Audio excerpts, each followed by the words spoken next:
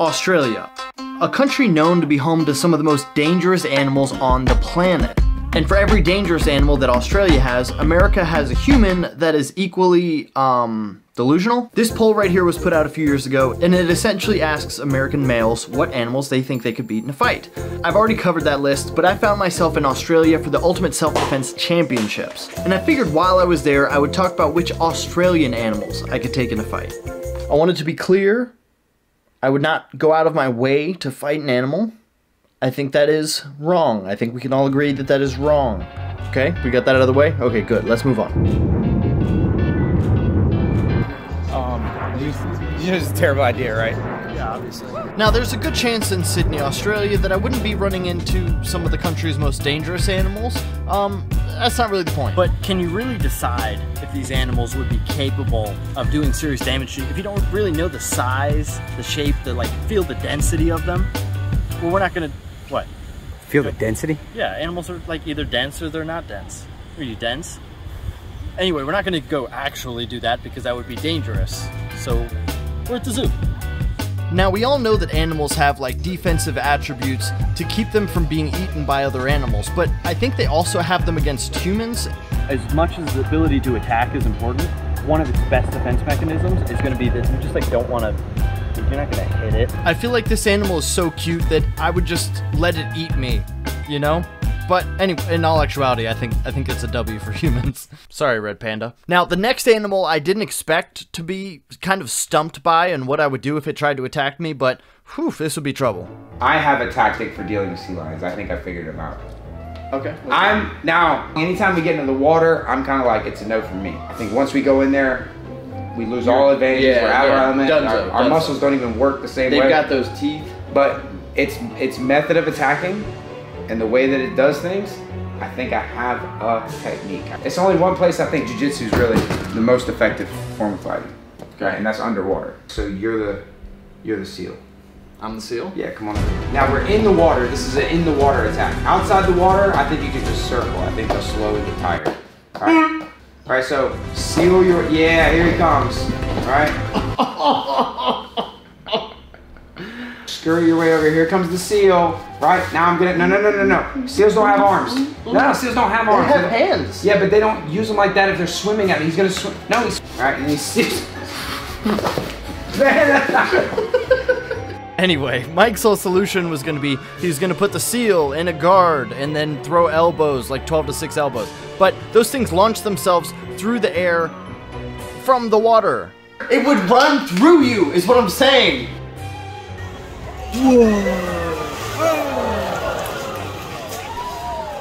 I don't think you'd be a sea lion. I think it's a 50-50 shot. Now, typically, I would say that the cuteness rule we used earlier for the red panda would also apply to koala bears. I mean, just look at them. They're asleep for 22 hours a day, and the other 2 hours, they're pretty much high out of their mind on eucalyptus. But the koala bear also has a near relative, called the drop bear, typically much meaner and bigger. However, this aggression usually only comes out to non-Australians. Luckily for me, I don't think they keep any at the zoo for that reason. But yeah, drop bears have been known for a while as something not to mess with. So, you know, if it's a regular koala, I think I could take it. If it's a drop bear, I don't like my odds. Alright, now we've gotten a couple of these done. Let's rapid fire some of these bad boys. Stork, more like stork, easy win. That bill's made of nothing. Tasmanian devil, very small, just don't let it start spinning. That's like its whole thing. Okay, gross. Kangaroo. Oh, sorry, this one's eating. We'll come back to this one later. Dang it, wait, are they all eating? Alright, I guess that's enough of the rapid fire. Let's slow it back down. These two otters are the cutest thing I've ever seen in my whole life. I would go to war for them. Speaking of war, the next animal actually had a war against the Australians. Was it coming out of their body? The Great Emu War was a nuisance wildlife management military operation undertaken in Australia over the later part of 1932 to address public concern over the number of emus said to be running amok and destroying crops in Western Australia. The unsuccessful attempt to curb the population of emus employed the Royal Australian Artillery soldiers armed with Lewis guns. And they still lost. You want me to fight something that old Australian dudes with machine guns couldn't beat? Pass. I think that's a loss. Do you want to hear something really terrifying? You hear that?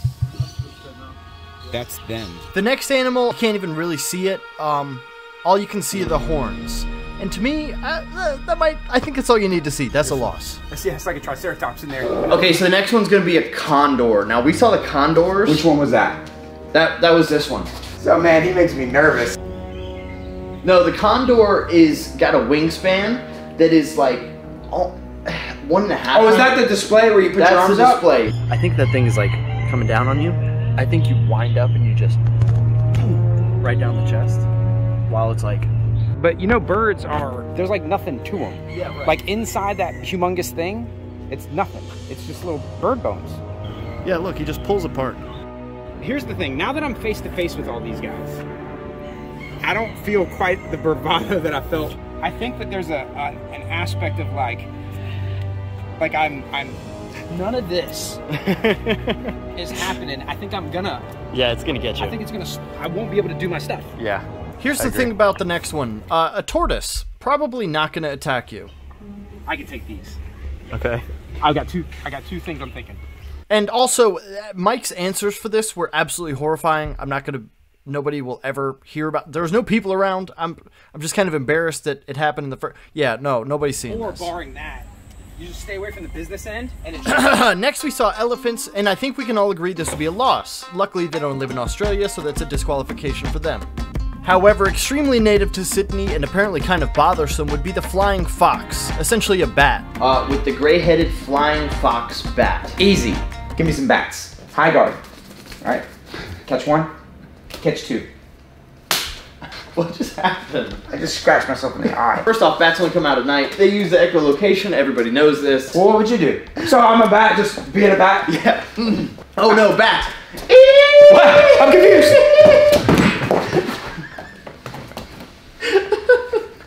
That's exactly what would happen. I feel like this is a good time to reiterate that no animals were hurt in the making of this video. Nope, we didn't even think about hurting animals. The only person that was really hurt was Mike because he was too committed to the bit. Speaking of bits, now while I was in Australia, I figured it would be only fitting to give myself an Australian shave.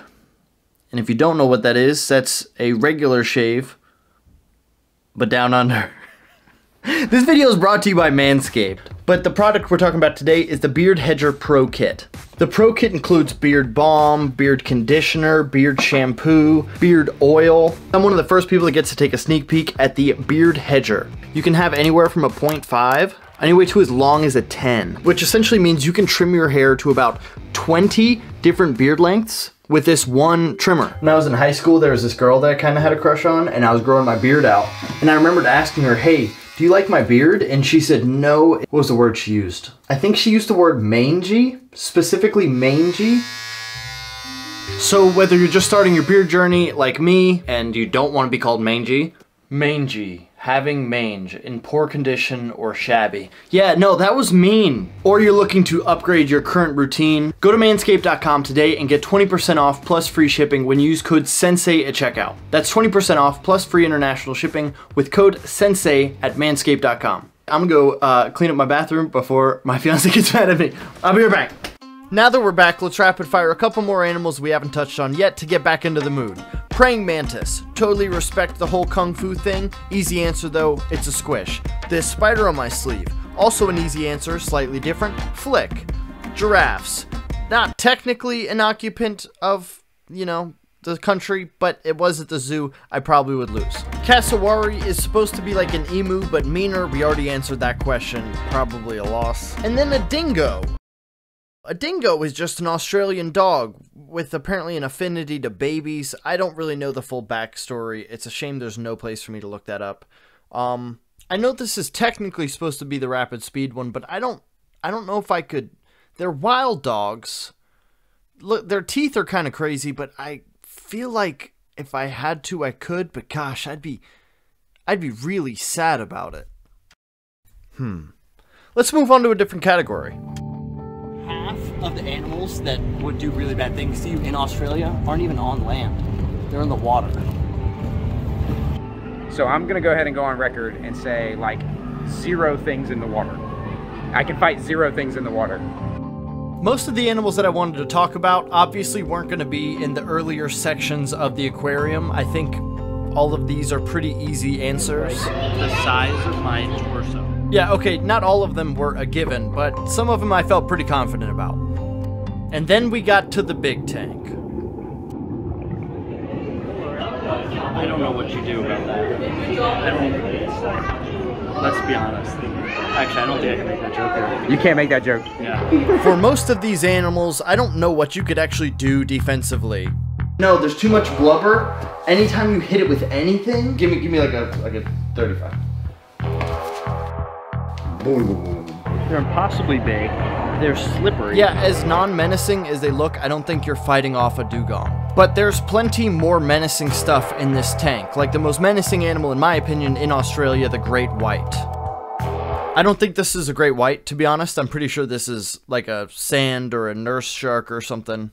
But to be honest, I think we could take it. I wonder if you could like just get a hold of it and just like a bulldog. No, their skin would tear you up. Do you want me to show you what I would do to a shark? You would feed it and nourish its body. Okay, picture a shark coming at me in full speed. Boom! Right down the pipe. Like into his mouth? I think that's the only... No, right on the snot. Yeah, I think now's probably a time to pivot to something a little more possible. That kind of halts the whole punch it in the nose thing. Hey, if that Australian surfer dude can punch a shark, I can punch a shark too. The next one, we're going to kind of lump together two separate animals, the wombat and the capybara, because they're essentially a stretched out version of each other. You can't convince me otherwise. No, this guy, look, he can't even walk over rocks and stuff, man. Like, what are you built for? That would be like if you saw a dude and you're like, do you think you could take that dude? And then you saw the dude going like this. Any dude that walks downstairs like this, like, I can fuck it up. Yeah. If one of them came after me, I could like maybe hit like a slide, and then scoop the feet. Oh. And then just kind of like hold him here. So and then maybe rub his belly. No. Yeah, so actually after editing this, I changed my mind. Wombat, I would die for this animal. Capybara, put it on a list of Australian animals that I do not care about. Fun fact, Australia has over 2,400 species of spider. Only 50 of them are harmful to humans. Honestly, I like those odds. What I don't like the odds of are snakes. Australia is home to 20 of the 25 most venomous snakes in the world. I don't like those odds. I'm not doing snakes. Pass. I have the most of my nightmares about this animal. I regularly have nightmares about me coming out of the water and then being surrounded by like 8 crocodiles. I think I could subdue one. I don't think I could. What are you gonna do? Once you get like here.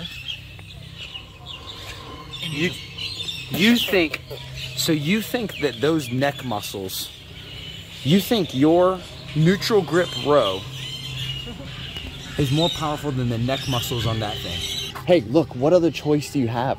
Jeff, what do you think? Jeff, what's your strategy here? If I had to fight, I'd jump up high, and I'd step on his spine. You'd like go Bruce Lee? I'd jump over it, I'd stomp, I'd try to rear naked choke it. I just think the claws, you have to consider its claws. So if you're behind it and it can get at your arms and things, it's going to take chunks off your arms. It's going to make you have to be really, think how much willpower you have to hold on to that. Yeah. Well, if I'm being attacked by a crocodile, what other choice do I have? Give up and die. Oh yeah, that's a good one actually. The last animal on my list is the kangaroo, and it's really interesting because it's the only animal here that I've never seen before. It's the animal that I saw the most of.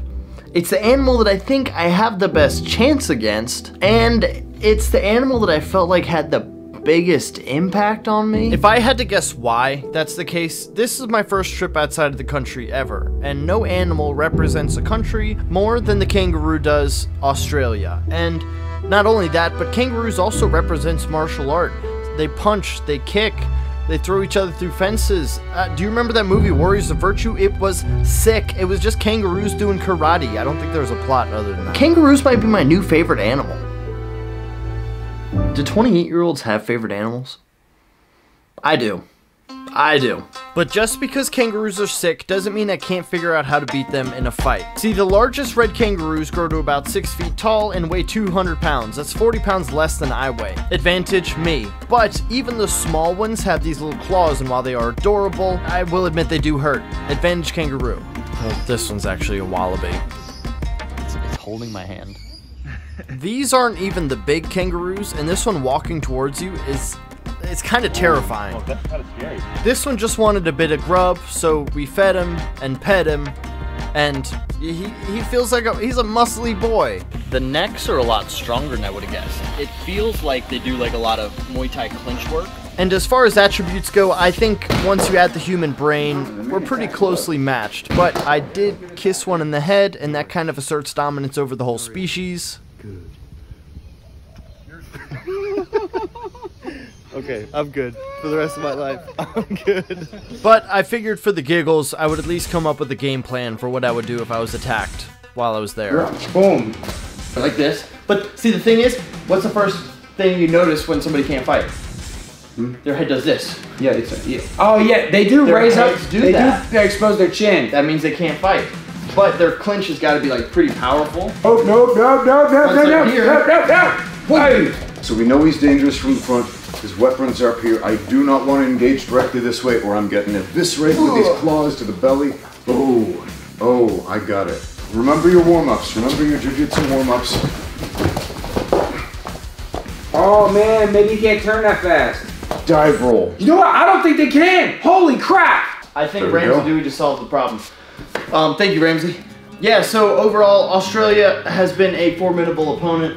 I've had a lot of fun here. Obviously, we have not struck one animal. In fact, I've done more loving than I have fighting animals on this trip. What if we found out that's illegal? Kissing the kangaroos? Yeah. Lock me up.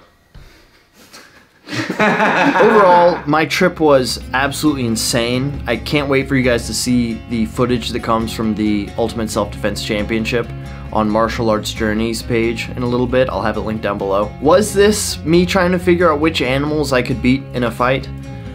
Was it just me having an excuse to go to 3 different zoos or aquariums? It was the second one. It was definitely the second one.